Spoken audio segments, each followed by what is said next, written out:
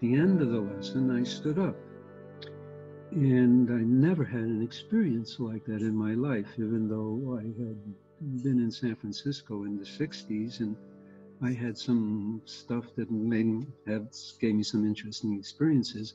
My body completely disappeared. Everything the tonus of my system was completely perfect for my skeleton. There was nothing. I didn't need to feel anything. Anyway, I knew San Francisco very, very well in those days. I had been an epidemiologist for many years in San Francisco. And I walked home.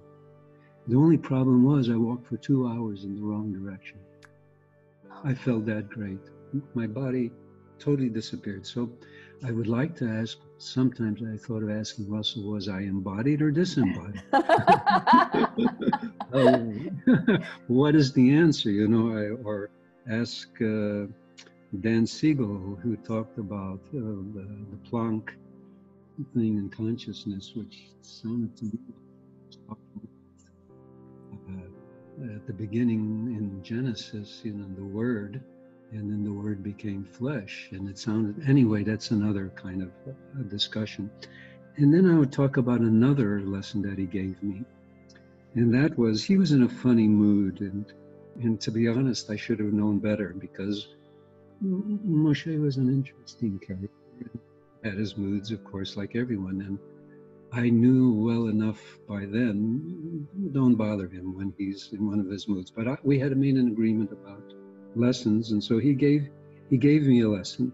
At the end of the lesson, it was in 1981, I got up, and I don't really know what schizophrenia is.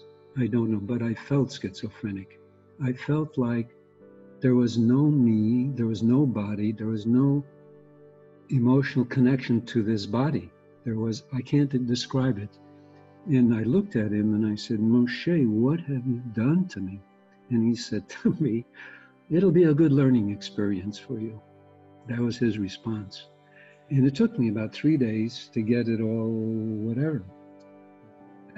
Well, was I embodied or disembodied at that time? But whatever it was. But I'm explaining that, saying those things to you because Moshe gave lessons that were as tender as could be to people, and he gave lessons to people, and I've had this discussion with a number of trainers where, from my point of view, he never went with the pattern, or certainly didn't start with the pattern of the person, and he certainly wasn't gentle, but he knew enough to take the person to whatever extreme the person could handle, and the person would handle it, because there was going to be change, like it or not.